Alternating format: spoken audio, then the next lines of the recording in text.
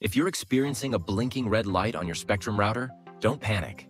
Let's get started. First, let's rule out the possibility of an outage. Sometimes, Spectrum may be experiencing technical issues in your area.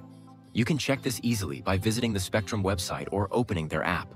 Look for any service disruptions or maintenance notices. If there's an outage, you'll just need to wait for it to be resolved. If there's no outage, the next step is to power cycle your router. Simply unplug the power cable from the back of your router and wait about 30 seconds to a minute. This will help clear any temporary glitches that might be causing the red light.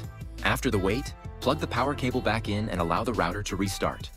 This can take a few minutes, but once it's done, the light should change from red to white or blue, indicating it's back online. Next, ensure all cables are properly connected.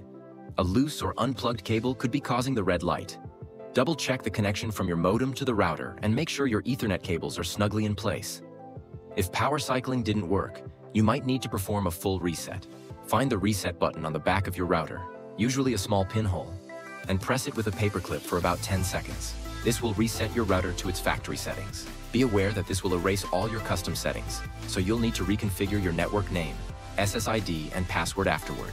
If none of these steps worked and your router is still blinking red, it's time to contact Spectrum's customer support.